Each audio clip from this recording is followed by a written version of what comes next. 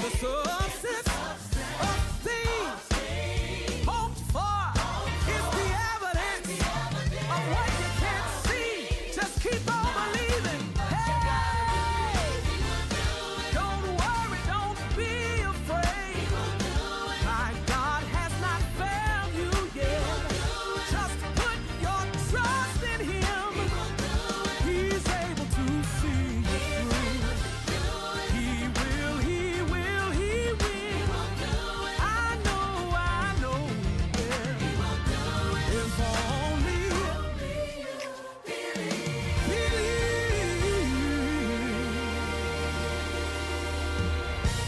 Hallelujah.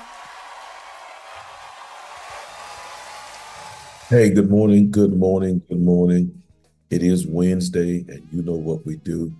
It's a beautiful morning. Sun is shining. I'm telling you, it looks great this morning. That really must mean that we're going to have a good day. I say that every Wednesday, though. Even when it's raining, I say it's going to be a good day. But truly, it's going to be a good day. It's not really about the weather. It's about your state of mind. It's about what you declare and about what you determine. So let me be maybe the first to say good morning to you. Welcome to Wednesday. God has blessed us. And here we are, April the 3rd, beginning of the month. And I'm telling you, this year is going by quickly. It's the 4th month of the year. And we're still abiding, man, in the favor of God. So I'm happy to see you this morning. Y'all come on, jump online. Let's say hello to one another. Let's get into the word, pray, and then we're going to be out of here. You're on the line this morning. If you see somebody that you haven't talked to in a minute, just send them a shout out real quick. Tell them hello. We're building our numbers. It's so good to see you. All right. Thankful for you. Glad you hopped on the line with me this morning. I'm going to say good morning to all of you. Just blessed to be with you on Wednesday. All right. Good morning, James Booker. I'm calling your whole name. Glad that you're on this morning.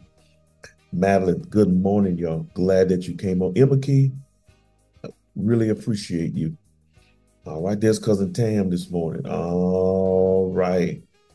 Got Cicely coming on. Good morning, good morning, good morning. Marshall Weeks. Love New Life family. There's Q. All right, tell somebody good morning. There's Jana. Tell somebody good morning. All right, you're seeing their name come across the screen. Tell them good morning. All right. Got Jonathan coming on. Tell them good morning. Cynthia Johnson. All right. There's Keisha. Tell somebody good morning. Michelle Bridget Reed. Got to call her whole name. Tell them good morning. You want them to know that you wish them a good day. All right. Mary Robson. She's coming in. I'm telling you, the Lord is blessing already. Carolyn Favors Bryant, got to call that whole name. Valencia is on. Paula Holman is on this morning. All right, Doris Trotter. All right, tell somebody good morning. Joelle. All right, Erica Rain. It's going to be a good day. All right, there's Jackie. All right, there's Chris. It's going to be a good day. Thankful for all of you. All right, Aisha, there she is. Good morning. Glad that you're on. Glad that you're on. Got a word for you this morning. There's Tiffany. Glad that you're on, Martha. Glad that you're on. Those shout outs are so important. There's Brenda. All right. Chestia's on this morning. It's always good to just give a shout out. Chris. All right. He's live from Phoenix. Good morning. Karen Woodard Daniels. Got to say that whole name. All right. There's Kyra. All right. Got to say those names. Felicia's on this morning. Ernest is watching. Tell somebody good morning. There's Kelly Graham. All right. Give a shout out to Miss Kelly Graham. There's Shalandra. There you go. All right, Victoria. I saw Victoria last night. All right. Glad that you all are on. There's Shannon. Glad that you all are on. There's Vanessa. She was there right in the midst last night in the thick of things. All right. All right, Celeria Perriman. Good morning. Steve. I saw Steve sitting there last night. Ebony Tripp, we got you. Davita, good morning. Glad that you all are on this morning. We're yet building our numbers. Come on in, come on in, come on in, come on in, come on in. Gonna be a good word. There's Cheryl. Come on in. Cheryl was definitely there last night. Y'all come on in. All right. All right. There's Sonia. Come on in, Sonia. We're glad you're on with us this morning. Sheena, my new camera woman. Come on in. Terrell. All right. Kathy, come on in. Come on in. I'm telling you, it's going to be a good day. Listen, we are officially in the month of April, and let me just talk about that for a minute. This is the month that we celebrate the birth of New Life of Memphis. You do know that our church started off with the name New Life in Christ Fellowship Church, and later we shortened it and made it New Life of Memphis. But we are so thankful for the favor of God in the life of our church. New Life is officially 17 years old. What an amazing accomplishment. We are officially 17 years old. That means 17 years ago, God gave birth to the church and did something that was phenomenal. And so we're excited about the month of April. We're going to celebrate all month long. We're going to share with one another. We'll close out on the fourth Sunday, which is actually Founders Day. And Dr. Linda and I are always appreciative of what you share. It's a good thing because it's a celebration for the whole church, the whole month. And really, the person we're celebrating, to be quite honest with you, is God, his favor upon New Life. We're a blessed church in every way. I just cannot tell you that enough. We are a blessed church in every way. And I'm so thankful for all of you. Just the fact that we get up on Wednesdays to share together is so powerful. And so I appreciate all of you. Dr. Linda and I together love all of you. And it's so good to be with you, not only on Wednesdays, obviously, but as a church. And you give us cooperation and support, and you follow incredibly well. And I thank God for that without struggle and fight and difficulty. So together in the month of April, we're going to celebrate this 17th year. We're going to do it up. Pastor Patrick Walker is coming to preach Founders Day. He's coming from New Macedonia Church in Washington, D.C. on the fourth Sunday. I want us to be at church every single Sunday for the month of April, either 9 or 11. And some of y'all do 9 and 11. And I'm always thankful for that. But get to church, don't miss it. It's going to be a blessing, literally, all month long. I promise you, all month long. So let me know who you're praying for. I got a word for you. Let me know who you're praying for this morning. Who's on your mind? Who's on your heart? Who are you asking God to heal? Who are you asking God to bless? Who's on your prayer list for today? All right. Give me that information. I want to know who you're praying for. All right. Who are you interceding for this today? All right. Talk to me. All right. Who are you praying for this morning?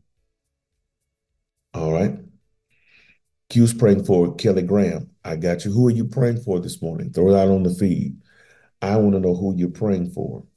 All right. Kyra says, I'm praying for you, Bishop. Girl, I need it too. I promise you. I need it so badly. Michelle Bridget Reed praying for my mother. We got you. All right. Bernard is praying that we love more as a people. I know that's right. David is praying for the Anderson family. We got you. Fifi's praying for, she says, me and those allergies. Is that not right? I know that's right. Jana's praying for her daughter, Jada. We got you. All right. Madeline's praying for my family in the city of Memphis. All right. All right. Jackie says, I'm praying for my granddaughter, Makayla. All right. Mary says she's praying for her parents, Dora and John Hare. We got you. Book says he's praying for a wife and a procedure today. We got you, most certainly. All right. Chris is praying for Alicia Phillips and family. All right. Keisha is praying for Linda Parrish and family. All right. Monica Bentley praying for those with mental health concerns, most definitely. All right.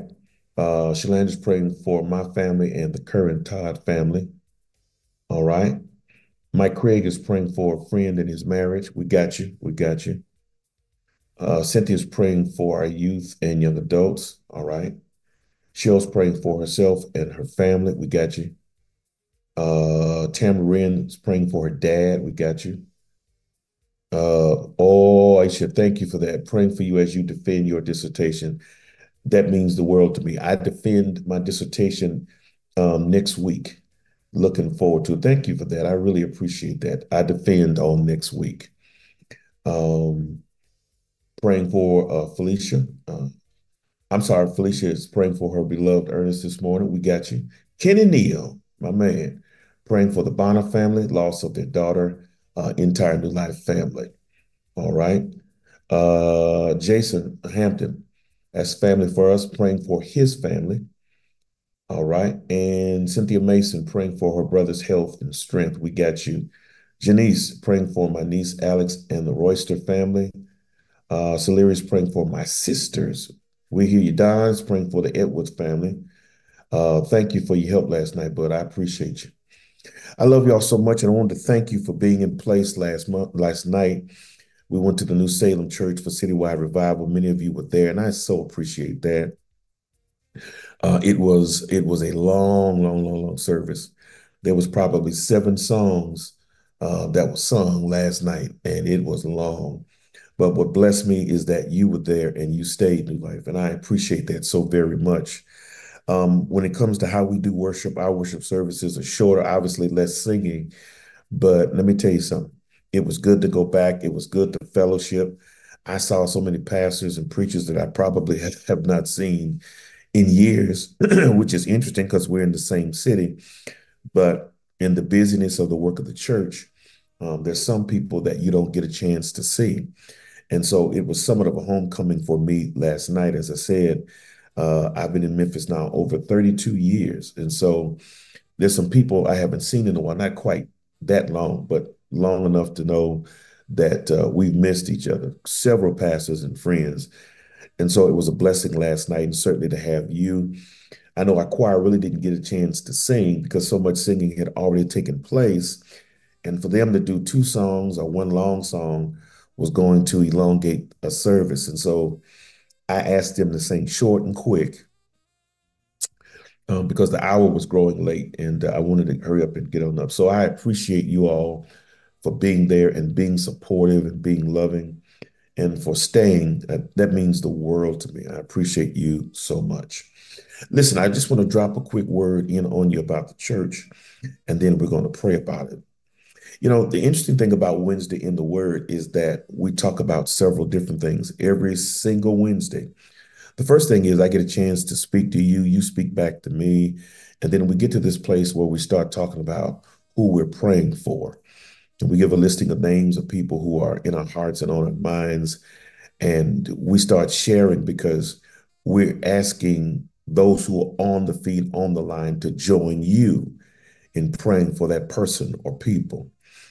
It's a powerful thing because maybe you don't realize it or not, but we're a community. We are the church. But if we really start explaining the word church, we could get into the Greek terms of it all. And the term is important and you could know it, but you won't appreciate it unless you live out what the term means. We're a community of believers, the community of faith, as a matter of fact. And we live that out by how we interact with one another, how we support one another, even how we worship with one another, and in all ways, how we exemplify Jesus Christ to the world. And so we're different sizes, different colors, have different experiences. We work in different places, but it's powerful that together we are the church. We are the body of Christ. I'm saying all of this to you because this is the 17th year of New Life's existence. We were born 17 years ago.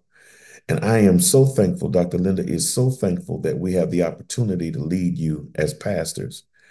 But even in the midst of the celebration, we cannot forget who we are responsible to and what we are responsible for. We have to impact the world for Jesus Christ. And sometimes that comes with a degree of difficulty because it looks like we're so overwhelmed by things that happen in the world. But Jesus says we're the salt of the earth and we're the light of the world. It tells us whether we call ourselves salt or light that we are impactful, like we're change agents. We have the ability to change environments, change conversations, change the way people think about Christ, about being a part of the church, about living a righteous and godly life.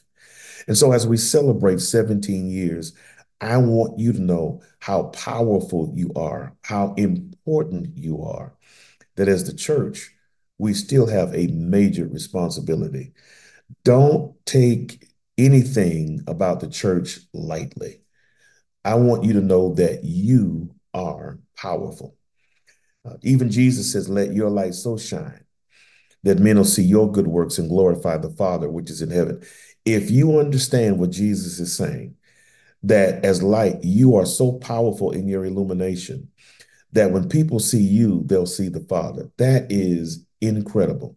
It means you live in such a way that you show people who God is. That's what the church does. We can't make anybody be saved. All we can do is live in such a way that people see Christ in us. When we lead people to Christ, what we're doing is we're leading them to make a decision. They have to look at their present lives. They have to look at the opportunity to become Christians and know Jesus. And based on what we share with them, they make a decision either for Christ or to stay in the world. That's the best that we can do. But when your light shines, when you exemplify Jesus Christ in your living, in fact, in everything that you do, you help people to see what it means to be a Christian. And so, to all of you who are on the line, I so appreciate you for living Christ filled lives, Christ centered lives, godly lives. And I'm promising you, without calling all of your names in one way or another, the Lord is using you to touch somebody else. So you're powerful. You may not even know how powerful you are. Here's the deal, you may not even know who's watching you, but I promise you, somebody's watching you. Somebody's paying attention to you. You are powerful. You are impactful. And we need more people like you to turn this world in the direction of Jesus Christ. If I tell you, so many things are happening, so many problems are rising up, community all over the world, not just the United States, certainly not just Tennessee, not just Memphis, not just Mississippi. No, no, no. There are problems all over the world. I was in Tampa last week, and some of the very things that we talk about that are happening in the city of Memphis, I promise you they're happening in Tampa. Tampa is an incredible vacation spot, a great tourist place, but they're having their problems too. There's nowhere you're going to go to escape problems. There's just no place. But you don't have to escape problems if Christ is living inside of you. And so I've come to share with you who you are, the responsibility that you have, and to call you to continue to live in that responsibility. Let your light shine. People need to see you so that they can see the Father. I want you to know that you are powerful. In fact, throw that out there on the feed. I'm powerful. I'm powerful. I got one better for you. I want you to put out there, I am the light. I am the light.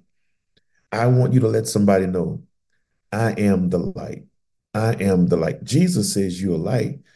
If he said it, it's got to be true because he knows what he's talking about. All right. Tell somebody, I am the light.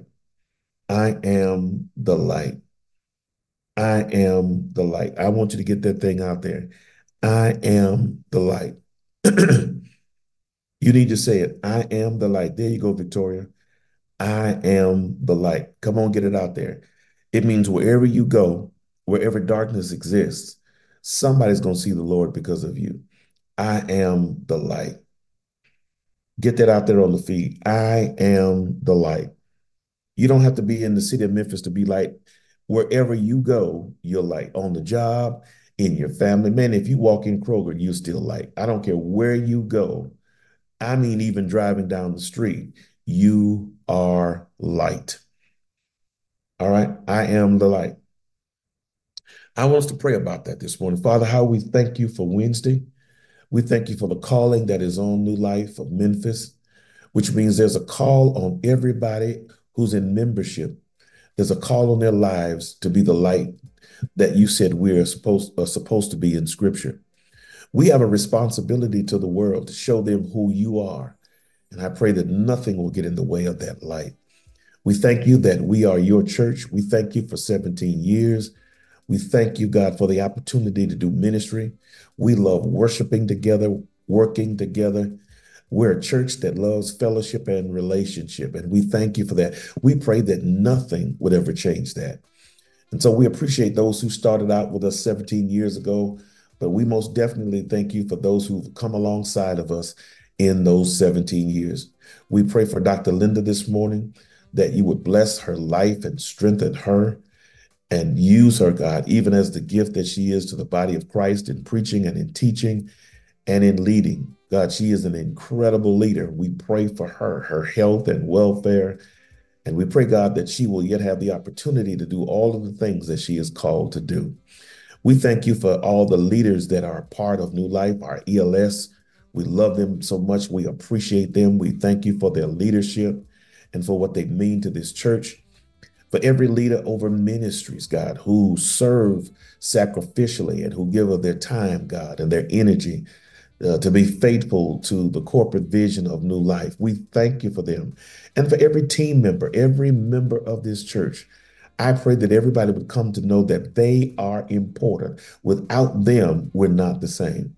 So bless their lives, strengthen their lives. And God, those things that they are most concerned with, would you speak to those things? Now, finally, Lord, as we go out in the world today, while the sun is shining, we may meet some unfavorable situations. Give us the wisdom of the Holy Spirit to know what to do and how to do it. We totally depend on you. We love you and appreciate you. We already know it's going to be a good day. And God, as we celebrate all month long, it's your name that'll get the celebration, because without you, we're nothing. Without you, there is no New Life of Memphis. We give you all praise, honor, and glory in Jesus' name. Amen. It's about the Lord, man. It is about the Lord. You go out there and you enjoy your day to day. You walk in the power of who you are and who you're called to be. And you let somebody know, I'm a member of New Life of Memphis. All right. Tell them this is our month. We're going to have a ball all month. We're going to give God praise all month. We're going to fellowship, eat together, laugh together, maybe even cry together. But it's going to be a good month. I celebrate each and every one of you. New Life everywhere. Those of you who are members virtually, I celebrate you. You are just as important as if you're in the room. We love you so much, and we thank God for you. All right. I need you to get to church on Sunday. Sunday is the first. Can you believe it's the first Sunday in April? But that's okay. I'm telling you, we're moving forward. We're going to have a great time together. We love you. Enjoy your day. I'm out.